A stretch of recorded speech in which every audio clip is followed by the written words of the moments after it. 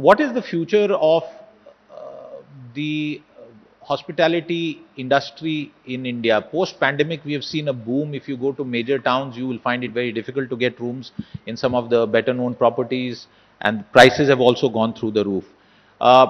The Prime Minister has called for example, WED in India, and the debate that was being had recently was, is there a place in Kashmir, for example, which can sustain a Ambani wedding? So what is the future of this sector?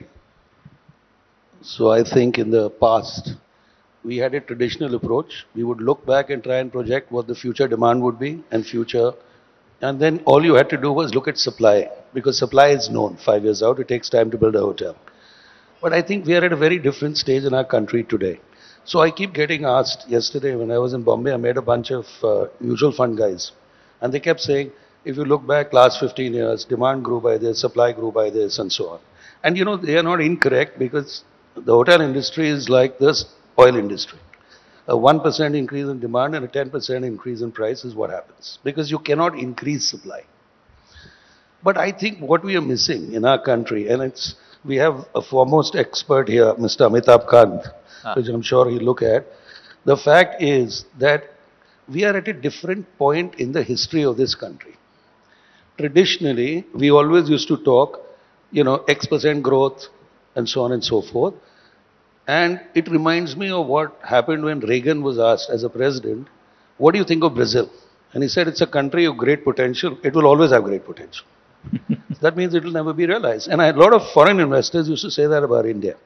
But the most interesting thing is, India has finally reached a GDP per household, where typically in the last 10 economies that hit it, there was a series of J-shaped or hockey stick growth in various discretionary items, which for a very large part of the population became non-discretionary. I'll give you a simple example. 25 years ago, how many people in this room, or their parents, if they were going from Bombay to Delhi, what would they go by?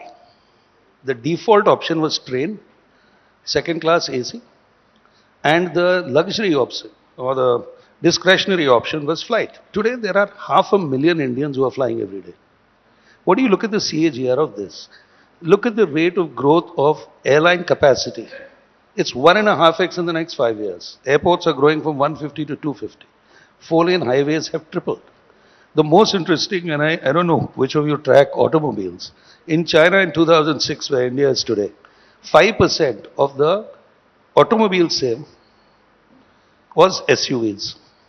In 5 years, 20% of 4x number of was SUVs. It grew 16 times.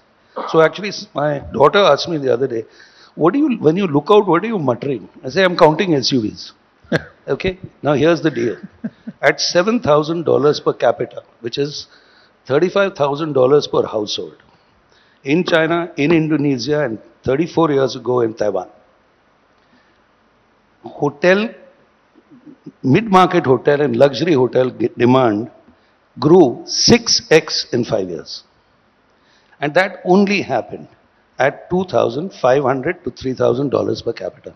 So to me, it's very simple. I think 3/4 of discretionary items in India for hundreds of millions of Indians will become, routine. And when that happens, it's balle actually for practically most of discretionary income. I'll give you one last number. Yep.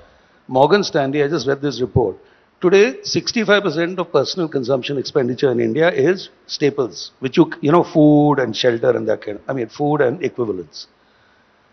And that's at GDP today. 5 years from now, that 65 becomes 35 because GDP doubles, in 7 years.